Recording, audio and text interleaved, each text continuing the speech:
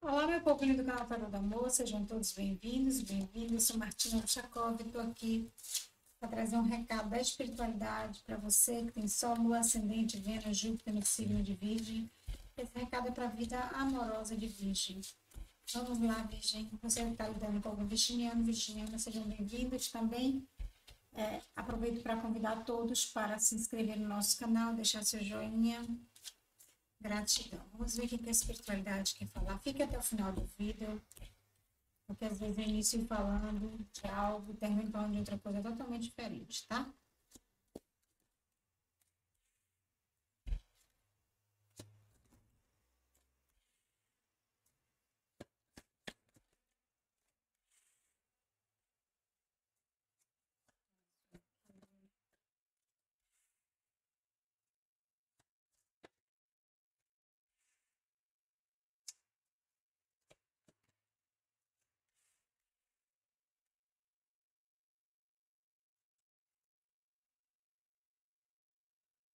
Aqui fala que alguns virginianos estão separados aqui do seu amor verdadeiro.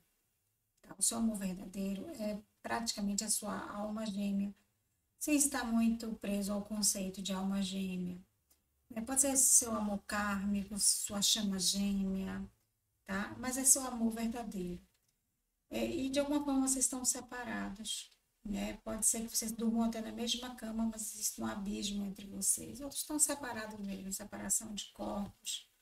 Alguns foram problemas familiares que foram se agigantando e consumindo o relacionamento de vocês, ou entre você e familiares do seu parceiro ou parceira, ou do seu parceiro, entre seu parceiro ou parceira e seus familiares, né? Eu vejo aqui também que, de alguma forma, vocês não conseguem se desconectar. Existe uma codependência, existe, mas não é só da pessoa, é sua também, né? É uma dependência afetiva que vocês têm, é como se vocês falassem, não, eu estou apta a seguir adiante, sim ele, sim ela, mas de alguma forma você você sente como um quebra-cabeça, sua vida como um quebra-cabeça, faltando uma peça.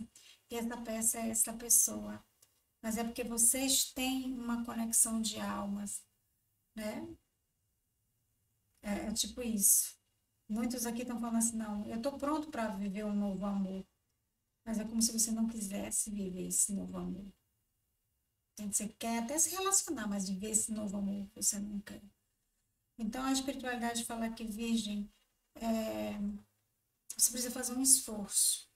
Que alguns virginianos aqui não estão querendo fazer esforço, que estão querendo apenas tocar a vida adiante. Você precisa ser mais otimista. Você está apenas olhando para os problemas que você teve com essa pessoa com a lente de aumento e não está querendo resolver. Você só está querendo apontar os problemas, tá? É tipo isso. Mas lembre de uma coisa: essa pessoa tem um amor verdadeiro por você e você por ela, e por isso é que vocês não conseguem se desconectar, tá? Não consegue. Você pode ter casar mais 3 vezes, mais 4, ela também. Vocês vão estar sempre conectados. Você não vai ser feliz com outra pessoa, porque é como se estivesse faltando aquela peça do quebra-cabeça. Então, para muitas pessoas aqui, é muito mais fácil você resolver essa questão com essa pessoa, fazendo um esforço, tentando não apontar os problemas, sim resolver os problemas. Tá, Virgem? Que está mostrando aqui a princípio. Como eu falei, se eu estiver conversando com você, eu vou conversar.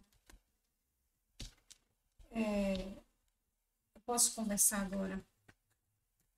Nem sempre falo da mesma coisa. Gratidão a você. Quem quiser uma consulta particular, aí na descrição do vídeo, ou seja, logo abaixo aí do vídeo, tem os contatos todos. No site tem os valores, os tipos de consulta, são 4 tipos de consulta. Se você só tem curiosidade, não faça nenhum tipo de consulta de carta, nem comigo, nem com ninguém. Mas se você tem dúvidas, se você não está sem dormir, faça um esforço e faça a sua consulta, tá? Para você tomar uma decisão na tua vida. Fora isso, não. Não aconselho ninguém a fazer consulta particular, tá?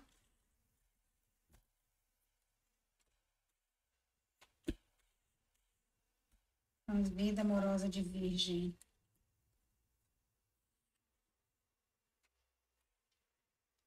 Olha, Virgem cansou de um relacionamento de alguém que reprimia muito Virgem.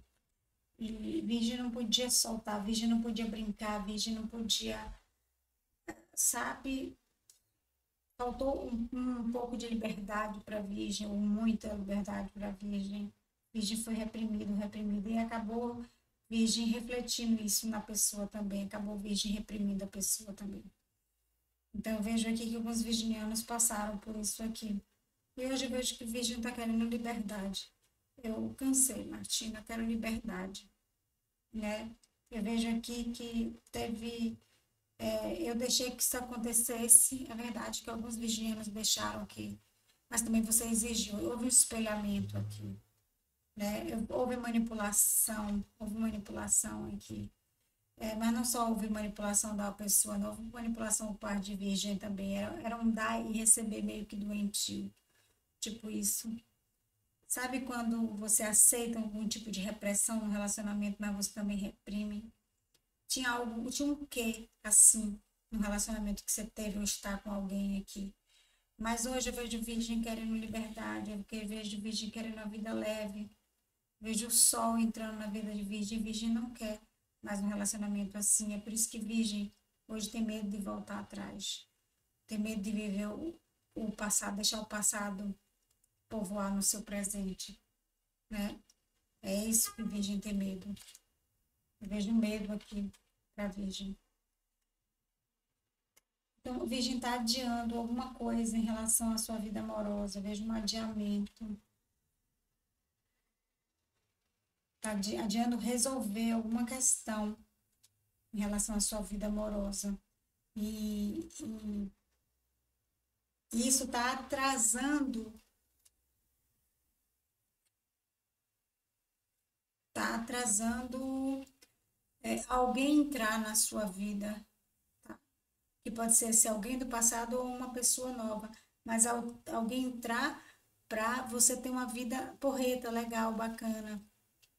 Essa outra pessoa nova, ela vai entrar com um frescor na sua vida, né? Vai entrar de uma forma porreta, eu vejo casamento aqui, mas essa pessoa que já participou da sua vida, ela vai, se ela voltar a entrar na sua vida, ela entra de uma outra forma, ela entra com um novo formato, tá? Ela não entra igual como você já teve um relacionamento com ela, ela entra de uma outra forma aqui.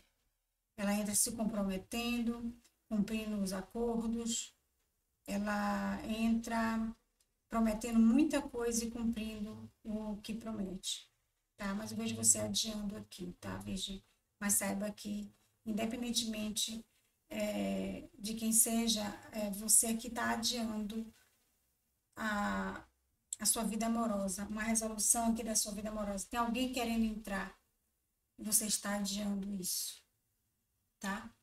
Então, permita que alguém entre, nem que seja essa pessoa do passado, porque ela está disposta a se submeter, tá? Tipo isso, tá bom? Gratidão a você, fica com Deus, deixa o seu joinha, se inscreve no curso de baralho cigano que eu ainda vou dar para você de graça aqui, ó, o curso do baralho da vovó cigana e o e-book de feitiços, 21 maneiras de reconquistar seu amor, tá bom? Bora comigo que eu lhe ensino a fazer os atendimentos online. Um beijo grande, fica com Deus. Tchau, tchau.